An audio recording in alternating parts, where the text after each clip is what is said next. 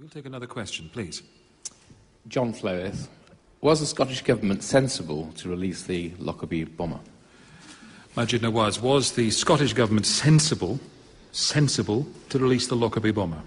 I think it was a nonsensical move, and I'm yet to understand why they did it. They thought he was dying of cancer. Yes, but apparently... And he is, isn't he? Apparently only one of the doctors out of the around 20 who were asked gave that assessment, and his assessment was the one that was picked. So I'm astonished that he was released. I'm astonished that he's received as a hero in Libya. Coming back to the point of offence, the real issue is not that it offends us that they're celebrating the anniversary of his release. I think the real issue is why he was released in the first place.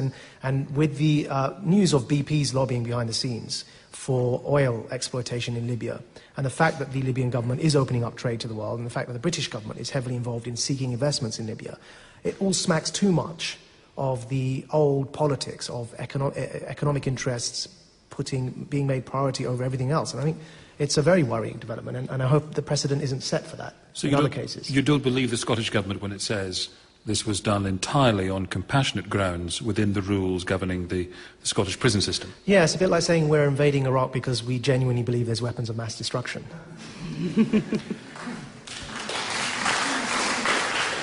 Alex von Tunzelman. Yeah, it's an unfortunate story, isn't it? Because it just keeps looking worse and worse. I mean, I was inclined to believe the Scottish Government originally, and I must say, the more that comes out, the more doubt I have about this case. I think it's certainly now looking like a pretty dodgy decision, and I think Can you explain why it's now looking dodgy and perhaps it wasn't before? Well, just because more and more information comes out that looks like, as Maajid said, that, maybe actually the medical opinion wasn't quite as conclusive as it seemed to be and so forth. I do think that, from what I've read, it looks like his conviction might have been pretty unsafe. But if that was the case, if some people have been saying today that perhaps this was done as a kind of fix to get the Scottish Government out of having to go through a retrial, I actually think procedure needs to be followed and you needed to go through a retrial. All right. Ruth Deach, was the Scottish Government sensible to release the Lockerbie bomber? No, it wasn't sensible, and it was wrong. First of all, because of the health issue, and he wasn't properly checked up. Though I note that Ronnie Biggs is still alive, is he not?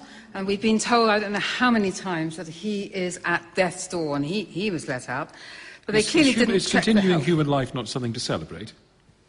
I'm very glad that people live, but if you start letting out of prison everyone who has a dodgy medical history, well, we'd save money, wouldn't we? But I'm not sure it's a very good reason. Secondly, there may be doubts about his innocence, but al-Megrahi himself, or his advisers, dropped the appeal. If he was so sure that he was innocent, he should have allowed that appeal to go ahead, and then he could have walked out as a free man with his head held high. And from what I've read, there was a fair chance that he would have won that appeal, and the fact that he didn't pursue it seems to me very odd. But the final reason is I'm fed up with this Scottish waving of nationalism when it suits them. All right, they're devolved, but I think they did this just to show the rest of us, that we are independent, we make our own decisions. And it's been very embarrassing to the rest of us, and it started me thinking along these lines. If Scotland wants to be independent, OK, be my guest, go ahead. Do what you want, and please take back with you all the Scottish politicians. There are so many of them, starting with Blair and Brown and Campbell. Take them all back and off you go, and go off on your own, because actually we're all subsidising them, I think, by way of benefits and all sorts of reasons. And if they want to show how independent they are, OK, thank you, and goodbye. I want to know... I have to say I'm rather keen to know where Ruth thinks the half-Scottish panellists on any questions should go. I'm slightly worried about my position now. My mother's Scottish, by the way. Thank goodness for that. We'll meet in the borderlands somewhere. The thing is, I absolutely agree with that. First of all, Megrahi should have died in prison, no doubt about it. And the advice of the alleged doctors is galling here, because Kenny MacAskill, the so-called Scottish Justice Secretary, is not very much to do if you're the Scottish Justice Secretary in a devolved Scottish Assembly. You can at least read the one important bit of news that's come across your desk in the last 5 years. The problem that I think the most galling thing about this whole thing is this pretend horrible charade building in Edinburgh called the Scottish Parliament, and the horrible charade politicians who inhabit it, and who occasionally crawl out of the darkness and explain something to the rest of us, as if we've never thought of moral questions before. I mean, Kenny MacAskill and Alex Salmond, these horrible, grandstanding, Mickey Mouse politicians, have been parading around talking about the unique compassion of the Scottish people. We are uniquely compassionate. No one else feels compassion like me. I'm feeling so compassionate at the moment I can hardly bear it. I don't know, maybe I'm half compassionate. Maybe half it's missing on the English side. I think this is appalling, and the most appalling way to do politics. And I think this is, no good can come from this institution, the Scottish Parliament. And whilst it's there, and the Union continues to fragment while mini-nationalists like Salmond and MacAskill are around, whilst this continues, they say no good will come from it. And this country will continue to be faced with these ridiculous figures making ridiculous pronouncements which embarrass us all. Maajid, briefly. Just to say for our Scottish listeners, I think, just to say that we do love you all, and, when I love the Highlands. They're not listening anymore. Right. They just turned off. No, I just wanted to add something. I think there does need to be a full inquiry into this, and I think that there needs to be inquiry into this programme. Into the anti-Scottish rhetoric on this. Right. No, but in the decision made by the Scottish government, but also the involvement of generally of the UK in this, not just the Scots, but everyone else as well. All right, let's take our next question, if we may.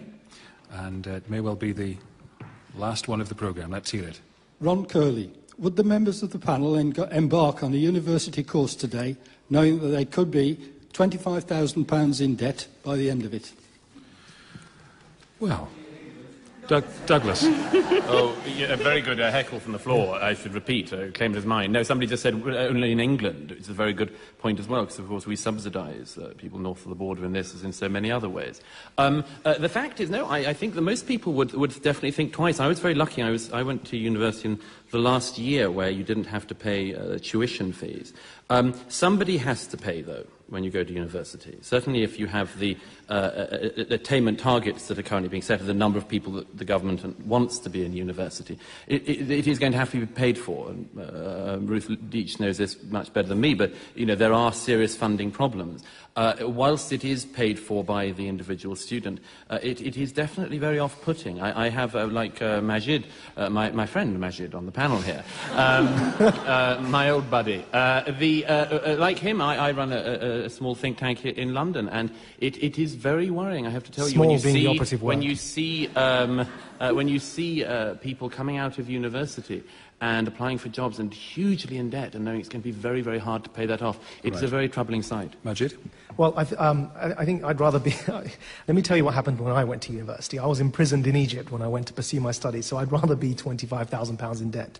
But seriously, I think there's a real concern here. I will come out in support of the change in the way in which flat rate fees are charged currently for students. I think the policy of a progressive fee system for students is much more common sense. I mean, I think that currently, if we give an analogy to the poll tax, currently we're charging students in something akin to the poll tax, a flat rate fee for their degrees, regardless of how much they end up earning. So someone who's going to be ending up earning, because he studies economics in the London School of Economics, and he gets to a city bank and he's earning more than £100,000 a year, will pay the same amount for his course as someone who studies nail technology in, an unnamed university. So I would say that, yes, we need to seriously reform this system. Alex von Tunzelmann. Yeah, I mean, I think Maajid is right, actually. I mean, university degrees, they do, if you look generally at earning across a lifetime, but actually it breaks down very differently depending on which subject you take, status of the university you go to, and your own socio-economic background. So it certainly doesn't guarantee you necessarily these higher earnings. I think we might well end up moving towards a different pattern of university going. I think a lot more people might start going as mature students, going straight into the workforce and then going in later. Ruth Deach, I'll give you £25,000 if you can summarise your views on this subject in about 30-odd seconds. Well, the answer is 1,000,000 times yes. And let me confess something on air, very important. I hold this world record, I think. It took me 9 attempts before I got into Oxford. That's including Cambridge, 9.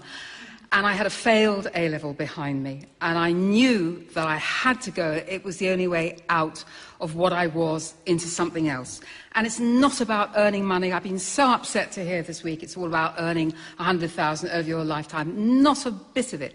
It's about changing your life. It's about intelligence and intelligibility and becoming a citizen and transmitting knowledge and becoming ambitious and a stakeholder in society and changing your life. And it's worth everything. I'm afraid you went slightly over, so the money isn't yours. But, but I do want to thank you, Baroness Deach, also Alex von Tanzelman, Douglas Murray, and Maajid Nawaz, who are going outside, no doubt, for a discussion. To you here in Sutton Coldfield and to you at home, thanks for listening.